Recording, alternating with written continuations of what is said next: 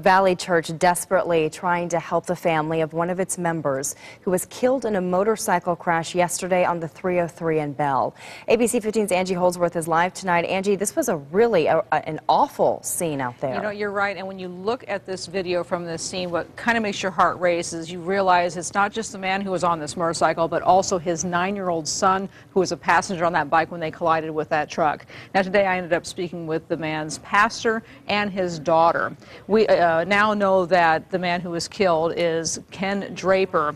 The 9-year-old, fortunately, is recovering. He has non-life-threatening injuries. Now, the crash is still under investigation, but I'm told that Draper has 3 children, 2 who are minors.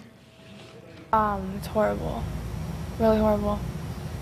Like, I don't know, my brother's in shock. He's just in shock. I think he's lost. I asked him if he was lost, and he was like, yeah. Now, the church is trying to raise money for the family. You can find some of that information on our website, abc15.com. And there's also an account set up at Wells Fargo Banks under the name Soldier Ken's Kids. Now, coming up tonight at 10 o'clock, I'll let you know why they called him Soldier Ken, even though he's not a veteran. And I'll also introduce you to the church that helped him put his life back together right before this tragedy. Stephanie? Yeah, always amazing when the community can come together for families like this one. Angie, thank you.